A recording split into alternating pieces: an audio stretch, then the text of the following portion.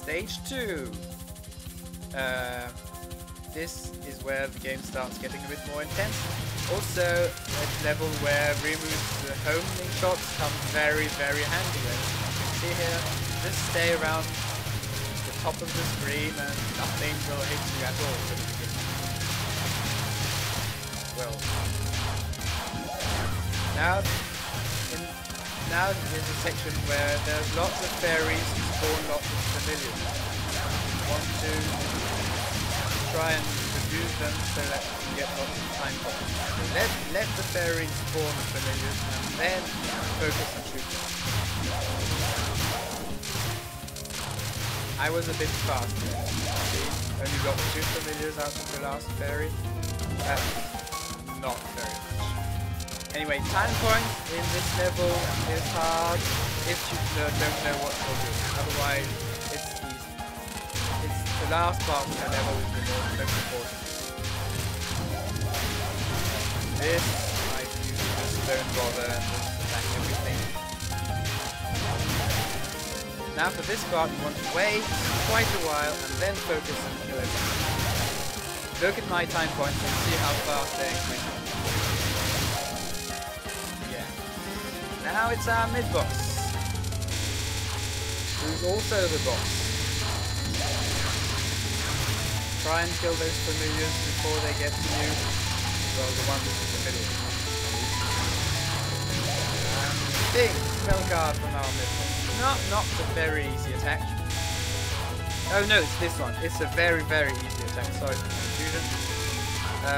I've only failed this once in my whole Toho career and not twice. Good.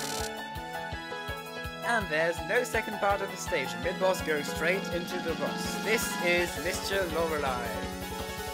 She's sort of inspired by the German legend of the Lorelei. Basically here, she's a sparrow. And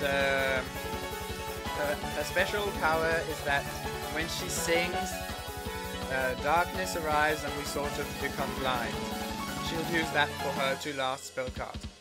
She's not a too hard level 2 boss except for her last non-spell attack, which is just very hard. Generally you want to try and destroy familiars in her attacks. We'll see just here, I think. She likes alternating between shots and familiars. Do that with the other non-spell. And I like to destroy the familiars coming straight in. Now for her first spell card. Not very easy. Can confuse you quite a lot. The shots coming out from Mystia herself are aimed at you, and I just bombed because I was scared. That's how you're supposed to use bombs. Now for the most horrible non-spell in this game, maybe. Destroy the familiars and hope that the green shots don't completely wall you. I'm getting very lucky here, so I'm quite happy about that. I didn't destroy enough familiars here, and I bombed because I was scared. I have no idea what happened, and I death bombed. Yay! It doesn't really matter.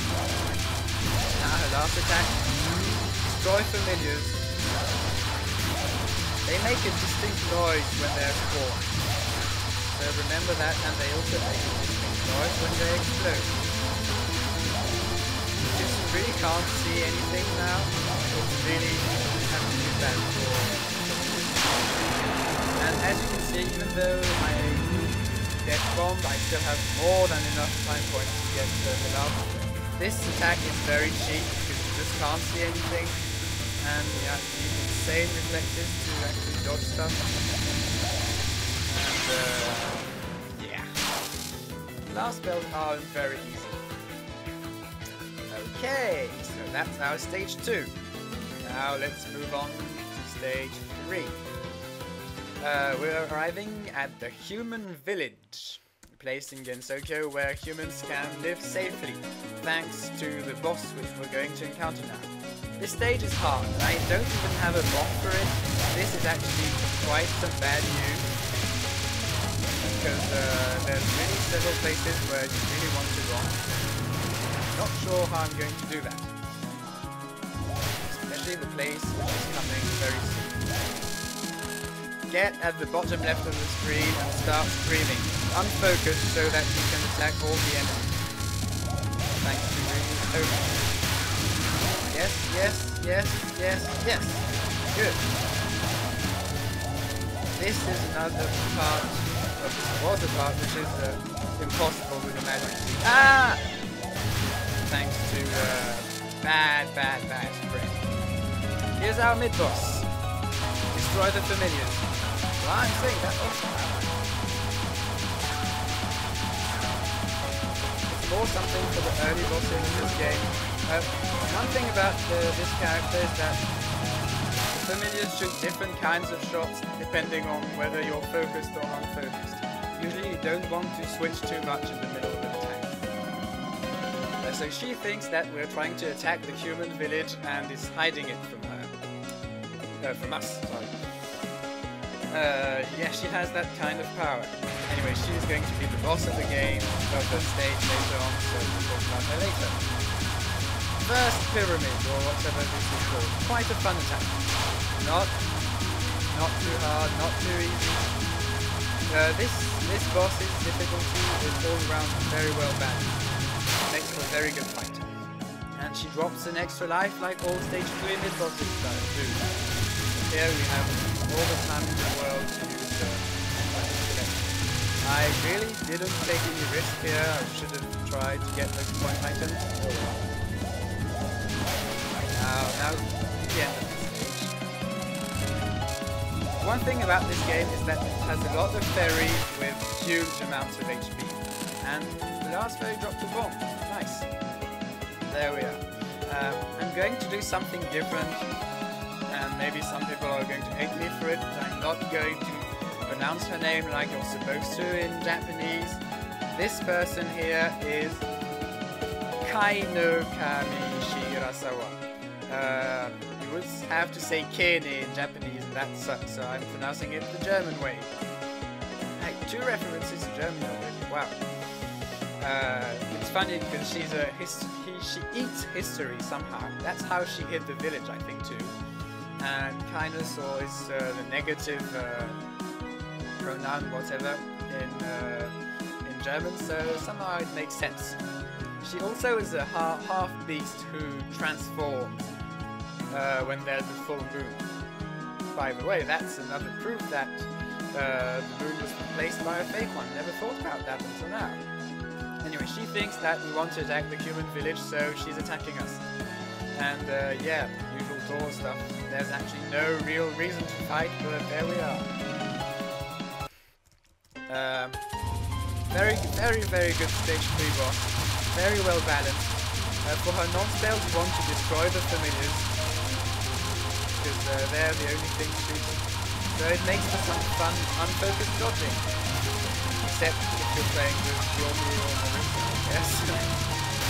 First spell card, Ephemerality 137. Destroy the familiars. Again. This attack is harder with Grimmon because of her weak unfocused shot. And there's a bit of luck involved. And yeah, failed.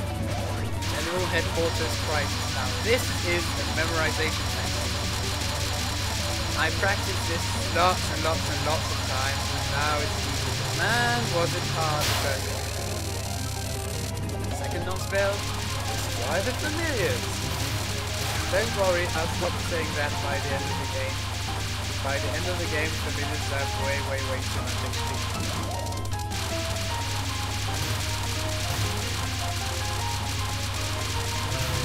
Yes.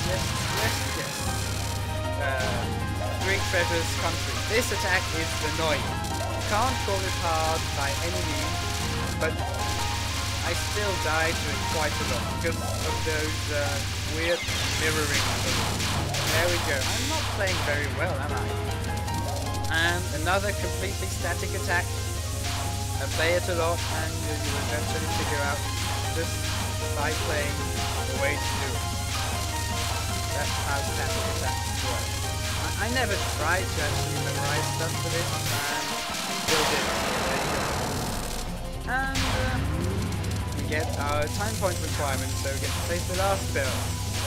I think this attack also is static, but it's way more excited than the other one, and I'm still doing quite well. Yes! Finally catch her last spell. Okay, so I've lost 1 life for now, or is it 2? I think it's only 1, so it's alright. Oh, and she just told us who was behind that abnormal moon. Interesting. And now we're heading into the bamboo forest.